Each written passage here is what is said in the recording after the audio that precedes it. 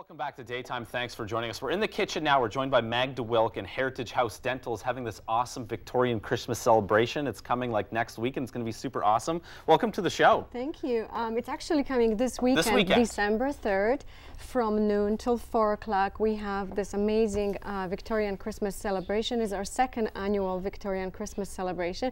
I would like to invite all viewers to join us for Christmas carols, Santa Claus pictures.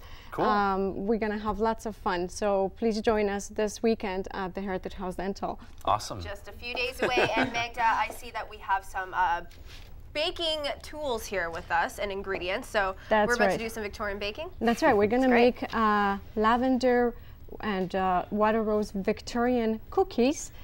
It's an old recipe from the Victorian era, one that was favored by the Queen. And one of the reasons why it was so popular is due to the secret ingredient, which is the lavender. Oh, really? You can smell that. Oh my gosh. Did you ever think it's like one of my perfumes? Mind if I look at it? Exactly. Yeah. Did you ever think that lavender can be used in the kitchen? Well, I didn't. I always thought about it as an oil, something that calms your body. But I recently found out that lavender was used in baking.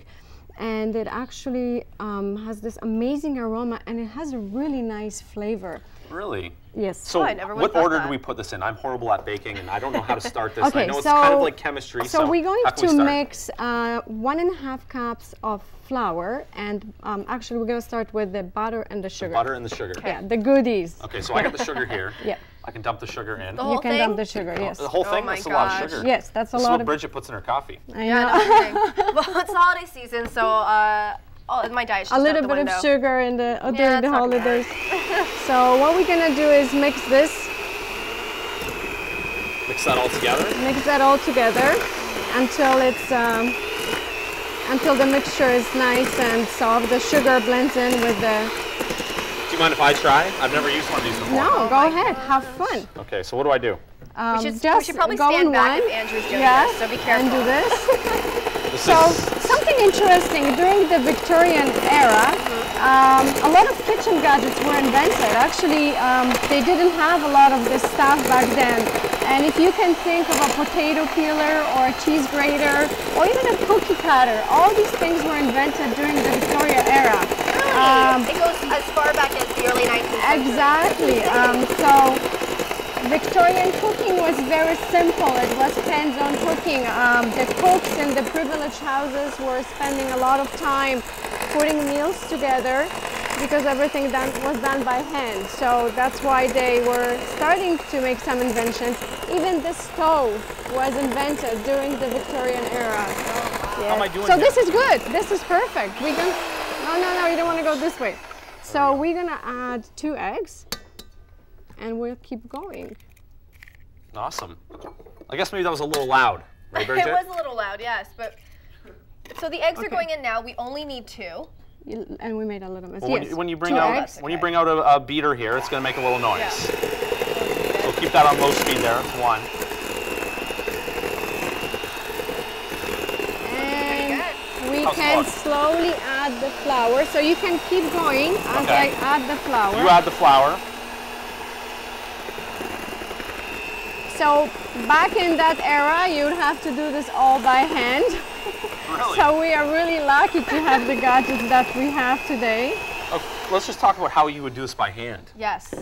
I mean, you would just use your hands. You would actually, what do you call that? Oh, yes. Can we not just dive in there with our hands and kind of mash it all up? You could. Go ahead, Bridget. But it's I on don't you. want to. Go ahead, Bridget. I think I like this era better. Yes, absolutely. It's definitely a lot more convenient. Yeah, so we got to keep mixing this stuff. Or else it's going to get bad. Exactly. This is why I'm not good at baking. And I have to add the rest of this. Is that the flour? Yes, this is the flour. We add a pinch of salt, maybe 1/4 of a teaspoon, and we have already added 2 tablespoons of the baking powder to the flour. It's getting thick. It's getting thick? Yeah, it's getting really thick. thick. And now we have to add the lavender, the main ingredient. We can't forget the lavender. No, the lavender goes in there. That's your secret weapon. Oh, see how good it smells now because that lavender was added? Am I screwing it up? No, actually, you're still okay. Really? Yeah. Is there anything else we need to add? No, the rest is for the icing, which is the Rosewater. Look at that. Okay, there is a little trick to that. What is the trick? Oh, reverse. Okay, so this is done. Okay, we can get rid of this. It smells like a festive There's candle, the finished product doesn't it? right there. It does smell like a festive candle. It's like the lavender is really nice. Absolutely, it smells awesome. Look at that there. There it is. So that's pretty much complete now. And what's the next step? So we're gonna spoon it onto our baking sheet. Okay. Bridget, you can spoon it. Let's try to do that. So just, make in some sort of shape, or? No, actually, it's gonna shape itself. So 3, maybe 6 rows. Okay. So some of the interesting cooking ideas from the era of the Victorians, they really like the Yorkshire pudding. Yeah. You know that one? Oh yeah. Pan Perdue. Of course, biscuits. And Bridget's doing a good job. yeah, she's doing great. I was actually waiting for a sarcastic comment, and there it was. No, you're doing good. I wasn't being sarcastic. It looks really good. Why, thank you. Guys, you can find this recipe on our website, which really? is heritagehousedental.ca. Excellent. And there is also a video production from the last year's Heritage House Christmas Celebration, from the Victorian Christmas Celebration, so you can go there and see whatever we did last year. Wonderful. But also this recipe will be there, and you can just use it. Great. Well, I think we have the finished product, don't we? We will put this in the oven let's at 375. 375 for 10 minutes. Okay. And Bridget has the finished product. And then this is what you get. This is what we get. Yeah, but this is not everything. Well, we still have to make the icing. To find out more on the icing and the cookies as well, it's taking place this December 3rd, 12 to 4. It's the Victorian Christmas Celebration. Magda, thank you so much for coming. I'm sorry we were in such a hurry, but